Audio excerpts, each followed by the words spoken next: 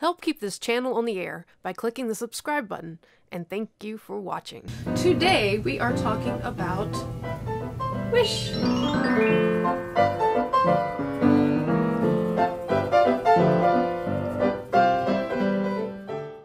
A dream is a wish. What is Wish?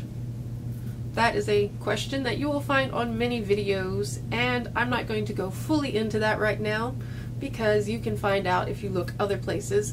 I might even make a video that's like simple Wish knowledge, which will go here if it ever gets made.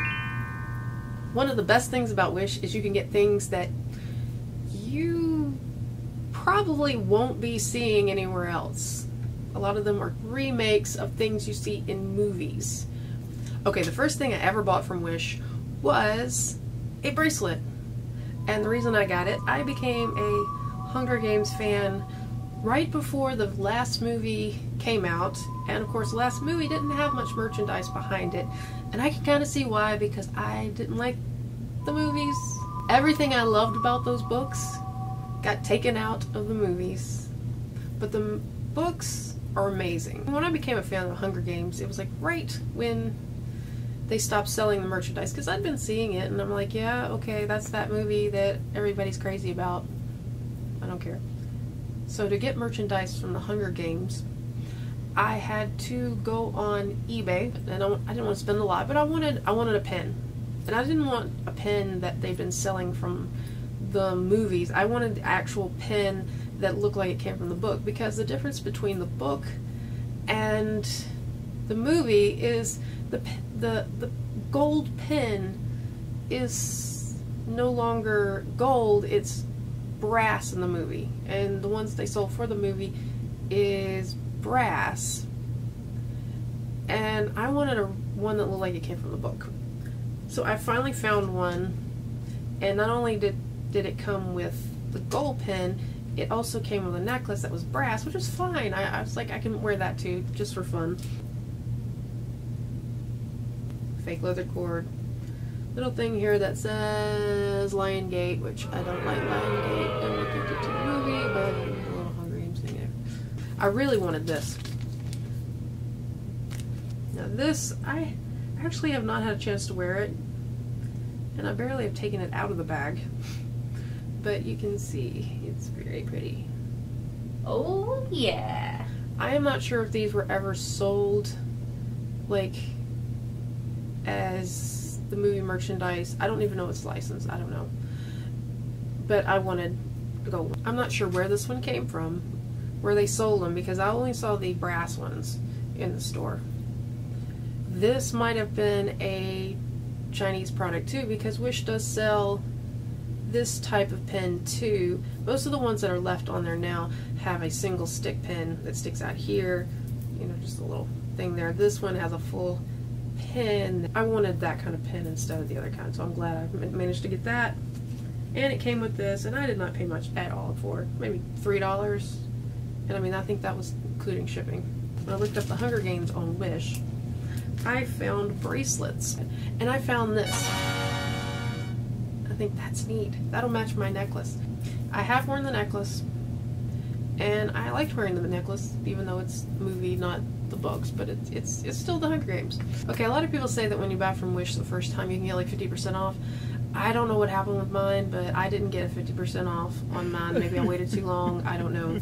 But I did get a discount of 5% off when I bought the bracelet, which took it down to $1.80. I'm definitely not going to find it at Walmart. They don't even sell them anymore. So let me show you what I got and how it looked. So on me, it's a little big, but I have a very small wrist. As you can see, it matches. They match really well. This one's a little smaller than the necklace, which is good.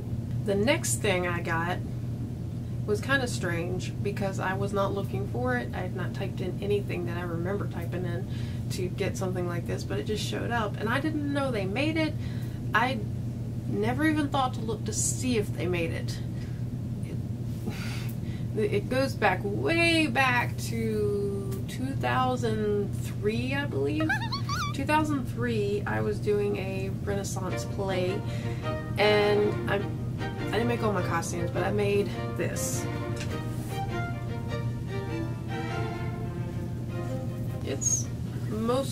It's handmade. It needs ironing and a little dusting because it was on a wig form for a while and kind of got dusty. But this is a recreation of Anne Boleyn's French hood. Let me tell you, these are not easy to make. I've made two. I didn't wear, in the show, I didn't wear this one. I wore a different one. My cousin wore this one because the dress that this matches fit her better. Actually, I couldn't even get in it at the time. I weighed a whole lot more than. Now I probably could get into it, but I've had this ever since. Now when the hood I wore was Lady Jane Grey, and I made they had these decorative things that they wore, and I found it recently. I don't have it with me at the moment, but I took a Christmas ornament and put a J on it for Lady Jane, and I did wear that in the show. But for Anne Boleyn costume, I was like, wow, that's neat. I need this for my French hood. We have Anne Boleyn's necklace that goes with the hood. A recreation of that necklace. And it's like, why? Why would somebody make this? I mean, I love it because it goes with my hood. And of course people say, why did you recreate Anne Boleyn's hood? Good question. Because I am a historian. In case other people haven't seen some of the videos that I've done where I do historical reenactments, I sing. Check it out there. And I do a lot of theater. I work in theater. So that's the reason I have so many costumes, dresses, and crazy stuff like that. But this was perfect for my collection. And there you go. The next time I want to be Anne Boleyn, I now have the hood, necklace, and dress. The reason I did figure out that they did make this is because there's been television shows made since I actually made this French hood, so people who have interest in the era and the historical characters, and that's the reason why this was made. I didn't realize it was something that they would make a replica of. But it's a very interesting piece of history, and of course Anne Boleyn lost her head. I even have in my family rumors, and they are probably most likely rumors, that I am descended from Anne Boleyn's cousin, I believe it was, Lady Jane Grey, which I played in that show. And I've looked into it. It's not true, I don't think, but it's an interesting piece of history and I guess gossip from the Tudor era. Well, I'm sure a lot of people can guess where this came from. This did not come from Wish, though you can buy them from Wish and they're probably just as good a quality, maybe even better. I found it actually at a thrift store for about $3. It didn't come with a chain. And see, since 1997, I remember back, they had these. Actually, they weren't as good a quality as this one, but I didn't buy one. I wanted one, I didn't buy one. And then years after that, I wish I had gotten one. And I found this one, no chain. So I looked around for a chain, and I got this one on clearance at a dollar store. It had a different necklace on it. I just took the necklace off. It was like a cheap rhinestone, and put it on this, and it has held up really well. I have worn it a couple of times, mostly as a costume. I feel funny wearing this every day, but it's a fun item to have. But the thing that I did buy from Wish is inspired by Titanic. It is, and it has really good reviews. It's one of those verified items seller things. It is, oh, and it's gorgeous. I love wearing it. It's listed as sterling silver. Now, if you know anything about Wish, kind of take it with a grain of salt to what it's really made out of. I will say that this is made of a pretty good material. It's not something that wears off the day you wear it, first day you wear it, and it has never turned my finger green. I've worn it about 3-4 times. One time I was playing maracas and I didn't realize, and I was like right in the middle of it, thinking, oh no, I have that ring on, and rings like my good rings that, you know, I know I need to take special care of. I probably wouldn't put through that, but you can, it's in pretty good condition. And I have never really had my fingers turn green from any costume jewelry. I did have some Middle Eastern jewelry that turned my fingers funny color, but that is the only thing that's ever turned, and I wear costume jewelry a lot, so I don't know if that means anything or not. The quality, I mean, it's the weight of silver. The only differences you're going to see is not every single rhinestone is set with prongs. They're glued. But I've worn it several times, nothing has fallen off. Also, there's places where the little holes should be to let more light into the stone. Those are not, those are closed up. But other than that, it's a very, very pretty ring. It's very shiny, very sparkly. I mean, this thing's got fire to it. I bought this at Walmart probably about 10 to 15 years ago. This is gold over silver, created sapphire, I think. But you can see here with this one, there are holes where the little tiny stones are, which you're not going to see with this ring. But you really don't need it. It's really sparkly. Just last week I came across some Walmart jewelry, and the thing is, I am not a fan of Walmart jewelry, and it's one of the reasons that I look on Wish a lot, because I have gotten jewelry from Walmart that has torn up, stones falling out, the silver starts chipping off, and silver's not supposed to chip off, and it turned. I had one really pretty expensive necklace turn blackish gray, and there is no cleaning it. It's awful.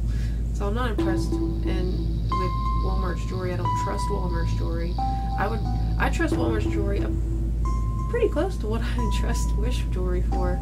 You just need to look at the reviews, see what people have to say about it. Some rings you're gonna see look like they are worth $1 or $2, but some of them, like this one, I would say is worth a bit more than $2, and you're going to get your $2 worth of wear out of this ring, even if the stones fall out in 6 months. So we have 3, 2, and 5. Most of everything I buy, I get in less than a month. I know a lot of people complain about it takes months. I have never bought anything that's taken more than a month or even a month. And I about forgot that I got one other Titanic thing. It's Rose's comb. It's pretty, and it's, I mean, you want to talk about heavy duty? This thing is so heavy it'll fall out of your hair. And the thing is this is all metal. It's very, very tough. I mean, actually, I just noticed this, but light can go through that stone. Like I was talking about with the ring, there's no holes. Well, there's a hole in this ring. There's a hole in the blue ring, or the stone. Yeah, it can get light, but I can't reach it. This thing's sturdy. The plastic does seem like it could break if it was put under enough pressure, but this metal thing, the first time I wore it, I was getting out of the car, boom, right on the concrete. It's fine. This thing would survive the Titanic and still be laying there in better shape than the one they had in the movie. And I paid $2.38. The last and final thing, it's not really a movie prop, though I'm sure it has been portrayed in movies, so I'm going to consider it a movie prop. But actually it is a reproduction of Queen Elizabeth's wedding tiara. Now this thing has fire. So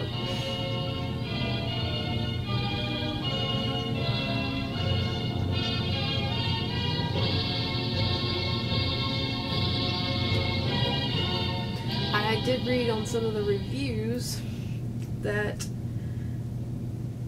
they got some that the